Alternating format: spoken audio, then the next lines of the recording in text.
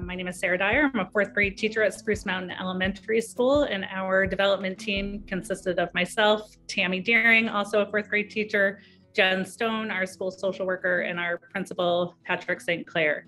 The fourth grade team at Spruce Mountain has been participating in an outdoor education program informally for several years, and we consistently saw high engagement levels in those activities among our students, where in some other areas we were seeing less and less engagement and some poor scores on some rating scales for social emotional health, as well as some issues with truancy. So we wanted to address those things by developing a more formal nature education program.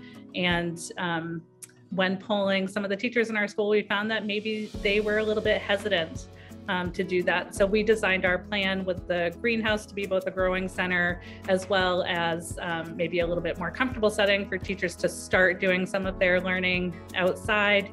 And then the second part of our plan is to develop a database with standards linked lesson plans, unit plans, instructional programs for teachers to access and not feel like there were additional burdens on their time, something they could access easily and implement quickly.